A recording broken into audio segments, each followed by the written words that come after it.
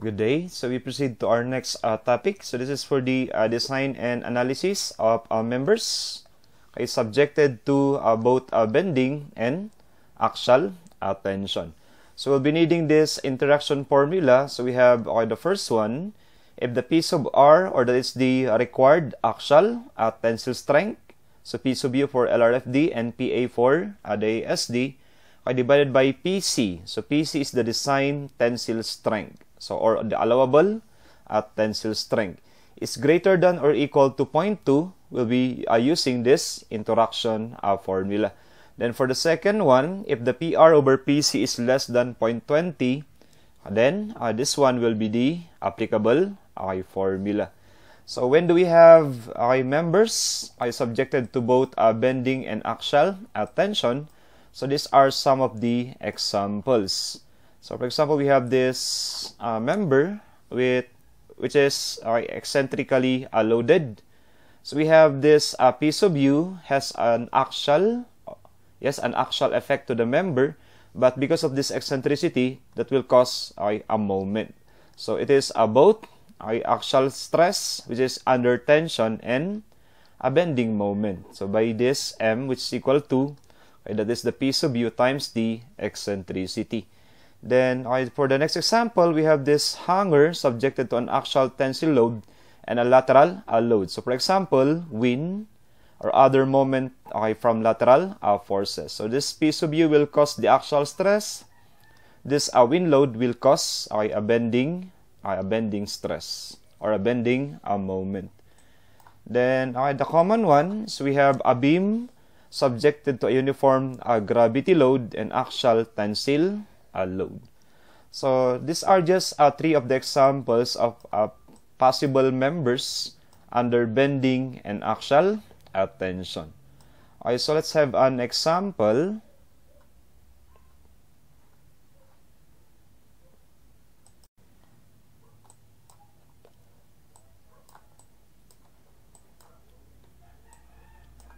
So let's have this example. A 50 KSI W12 by 40 tension member with no holes is subjected to the axial load. So for the dead load, we have 110 kilonewtons, and for the live load, this is equal to 133 kilonewtons, as well as a bending moment. So a dead bending moment with respect to the y-axis, MDY, 13.6 kilonewton per meter, and a live load moment with respect to y, that is 33.9 kilonewton a meter. So we are required to check if the member is satisfactory if the unbraced length L sub B is less than L sub P. If L sub B is less than L sub P, if we are to recall the design and analysis of flexural member, this is under zone number under zone number 1. So we list down the properties of W12 by 40. So we have its area, the plastic section modulus with respect to the x-axis, and the plastic section modulus with respect to the y-axis. So let us compute the needed elements for our interaction formula. So we have the PR and the PC. So first, so let's have the value of the PR. So we'll be doing the LRFD. So for PR, it is the 1.2, or again, if it is LRFD, that is the same as the P sub U, which is equal to 1.2 of the dead load plus the 1.6 of the live load. So for the value of the PR, this is equal to 1.2 of 110 plus this is 1.6 of 133 kilonewtons.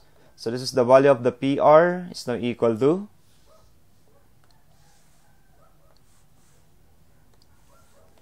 this is 1.2 of 110 kilonewtons plus we have the 1.6 of 133 kilonewtons. So we have that as 344.8 kilonewtons. So 344.8 kilonewtons. So we have that, okay, the value of PR. Then for the value of our PC, this is the same as our nominal moment capacity, or the value of the PC. That is the design tensile strength. We have P of P sub N.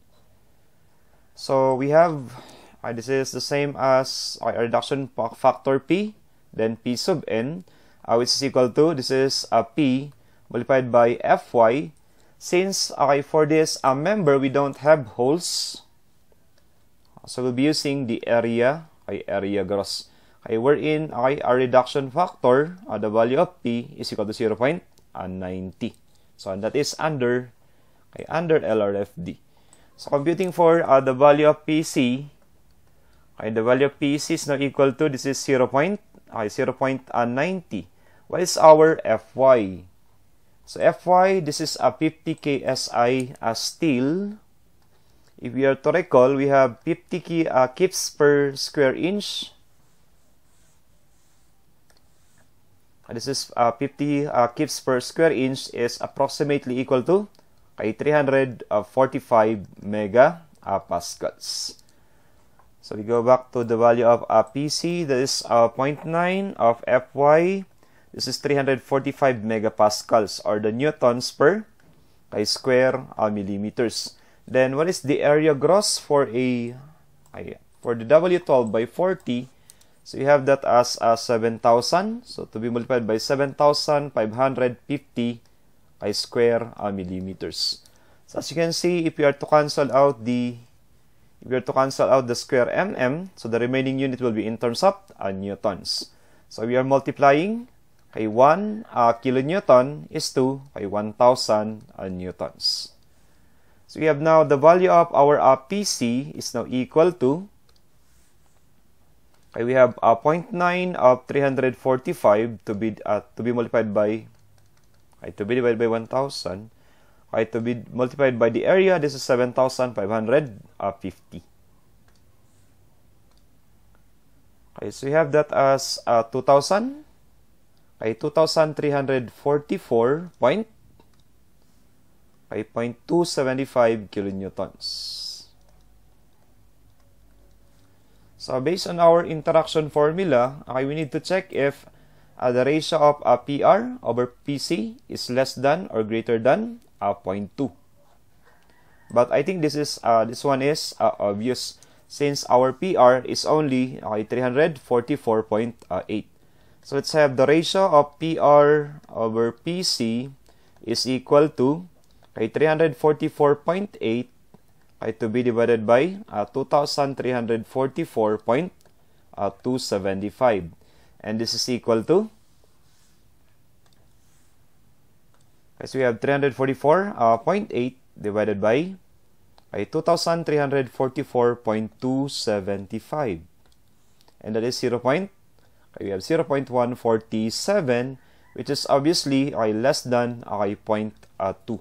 So since the PR over PC is less than 0.2, so we'll be using the second equation.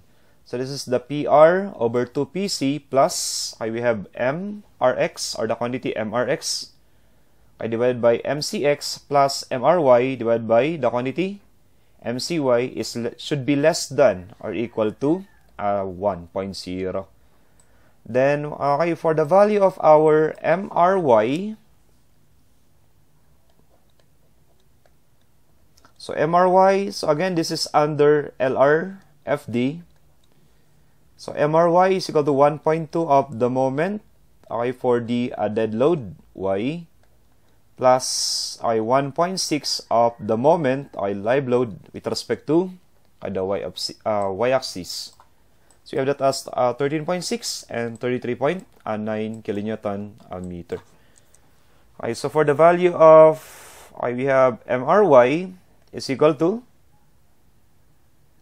this is 1.2 of the 13.6 plus the 1.6 of we have 33.9 kilonewtons. So again we We have to check the values. So 13.6 and 33.9 kilonewton meter.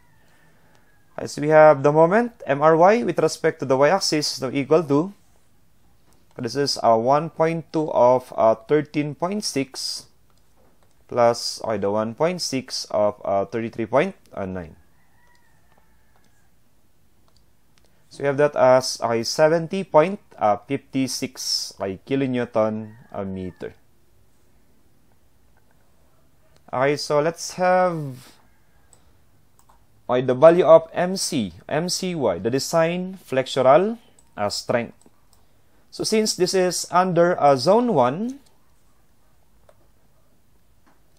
okay, under zone 1, the value of our MCY is simply the P sub MN with respect to the y-axis.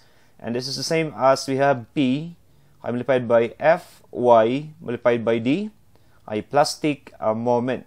So since the given moments are with respect to the y-axis, as you can see, MDY and MLY. And we don't have a moment with respect to the x-axis. So we have MRX is simply equal to 0. Okay, so we are neglecting the moments with respect to the x-axis, since again, okay, for this problem, we don't have any given. So we have, we're using the plastic section modulus with respect to the y-axis. So again, the given moments are with respect to the y-axis only. Okay, we don't have a moment with respect to the x-axis. So there's no given of moments with respect to the x-axis. So we'll be using, this is the 275 times 10 raised to 3 millimeters raised to 3. And again, for LRFD, for bending moments, our reduction factor is equal to 0.90. Okay, so let's have the required, or that is the design bending moment with respect to the y-axis is equal to 0.90. And our Fy is 345 megapascals, or this is the newtons per square millimeters.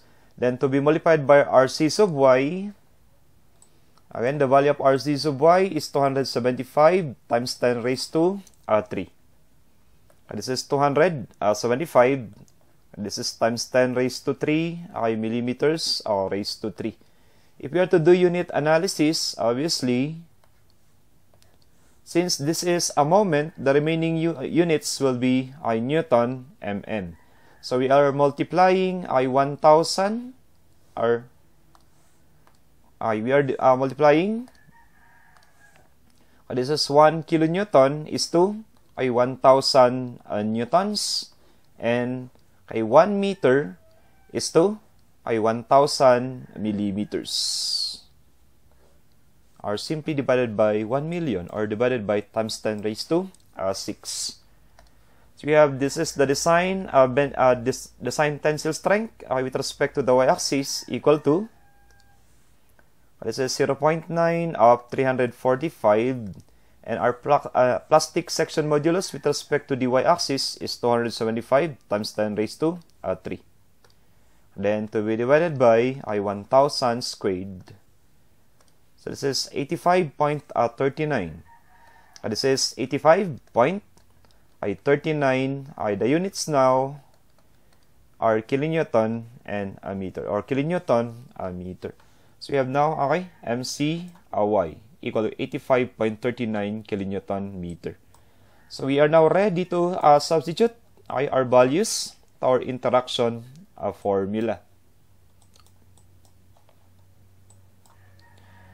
Okay, so since we have this PR over PC is less than 0.20, we have our interaction formula, PR divided by 2PC, plus, this is the moment, or the required moment with respect to the x-axis, divided by the design moment with respect to the x-axis, plus the required moment with respect to the y-axis, divided by the moment, the design moment with respect to the y-axis.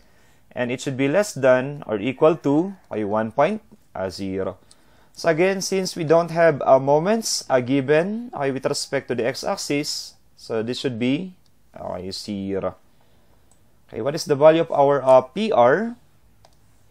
Okay, the PR is equal to 344.8 kilonewtons to be divided by twice of 2,344.275 kilonewtons.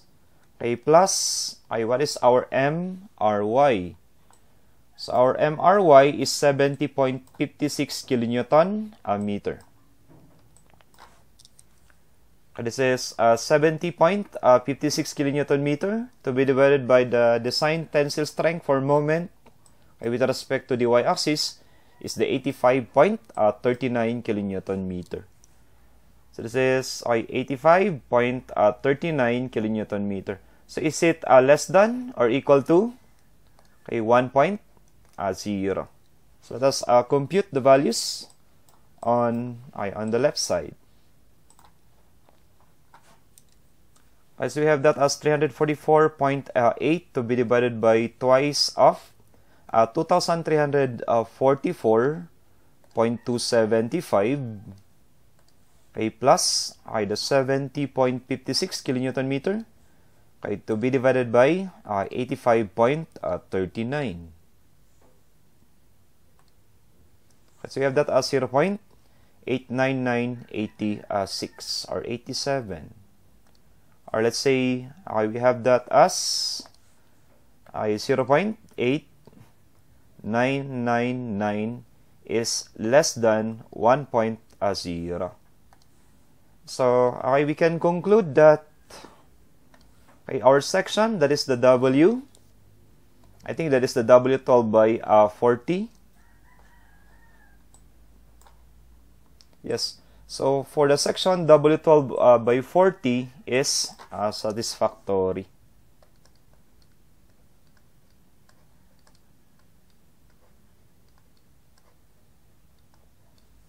Alright, so this will be our answer. The W12 by 40 is satisfactory to carry the given loadings, so both axial and bending.